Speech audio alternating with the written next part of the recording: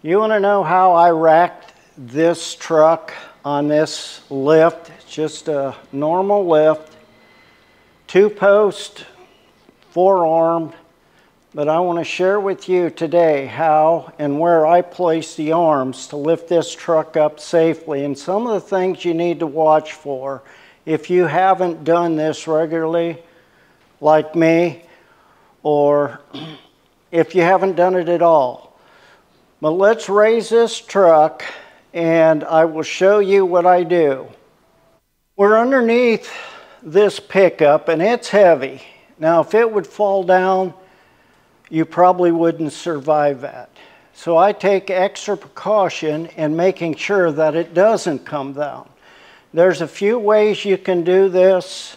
I'm going to share with you how I do it and how I feel which is the safest if you're doing this yourself. There's 4 pivot points on this. You can see this arm right here, and then there's another arm right here, and then there's one up there, right here, and then we have one right over here.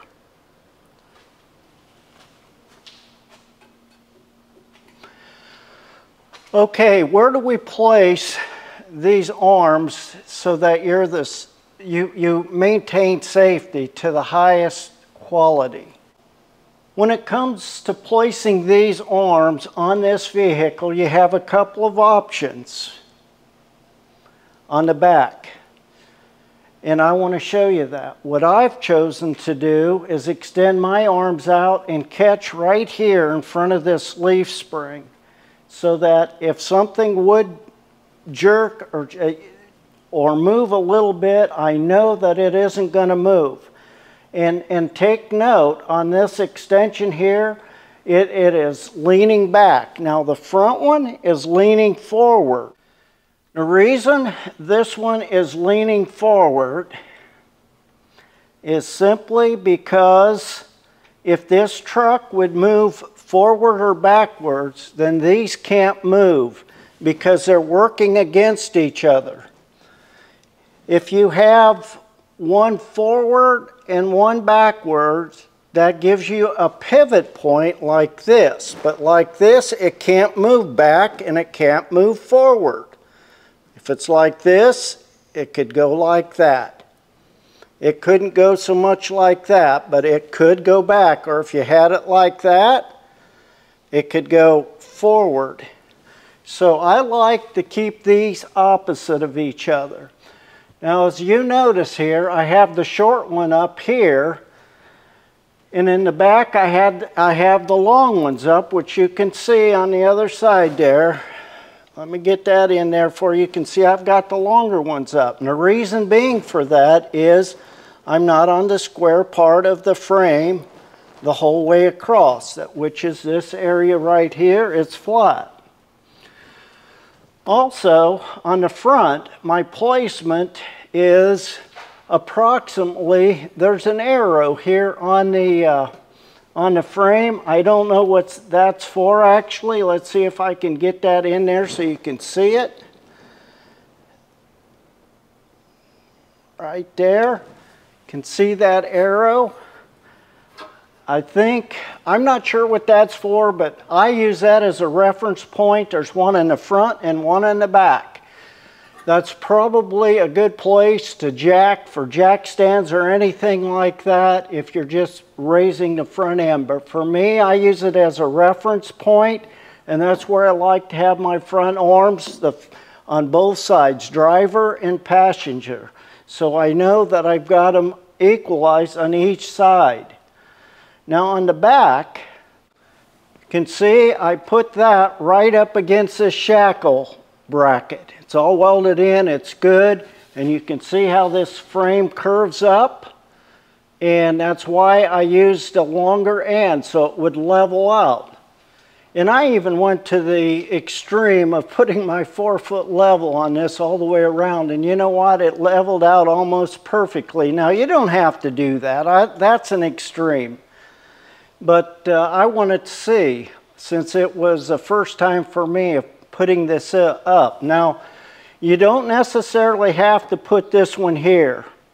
You see how this curves up right here? You could come about right in here on the flat part. I've been told by someone that does this all the time that that's a safe location also. But I chose not to go there because I wanted to get these arms spread out as far as I could. I've also been told by the same guy, the further you can get these spread and balance that weight, the more stable the truck will be. But if you wanted to, if your lift wasn't quite long enough to get these arms stretched out, these telescope in and out, you could put it right there also on each side. Now it's very important for me. Now I don't know if this is something that everybody does too, but I like to put the arms at similar locations on the vehicle. That may not be necessary, but for me it is. Now how do you know when your truck's solid enough or stable enough on the lift to go ahead and raise it? Well, let me show you how I check mine just to make sure. In operating these lifts, you have 3 basic levers or buttons, 2 levers and 1 button. To way to lower it, you have to pull this down and pull this down and it will lower it, as you can see.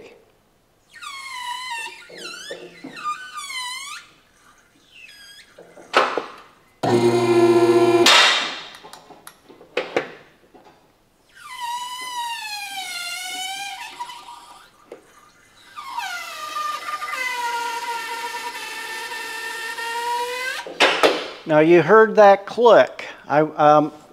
When I started to lower it, you heard, or take it back up, you heard a click, and then when you start to load it, I want to show you something, how these work.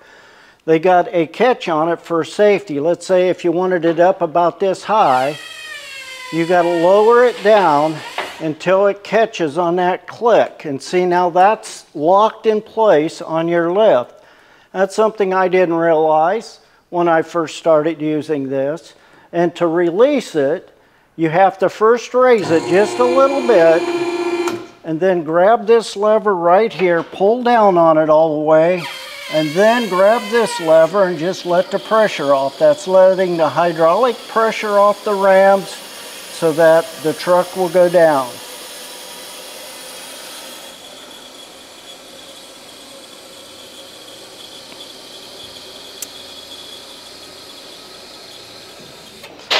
Okay, the first thing I do when I start to lift this up is I get down in my hands and knees and make sure all 4 brackets are positioned where they need to be. It's a lot up and down for a guy that's got sore shoulders and achy knees and a big belly. Share with me your struggles and the projects and the up and downs that you do. If you're my age, you know what I'm talking about. And if you're not, your time's coming. But share with me, comment about how you struggle with some of the projects that you are doing. There's locking pins on this, and when I get it up to a certain height, I always lower it just a little bit more to make sure that I've got it locked in place.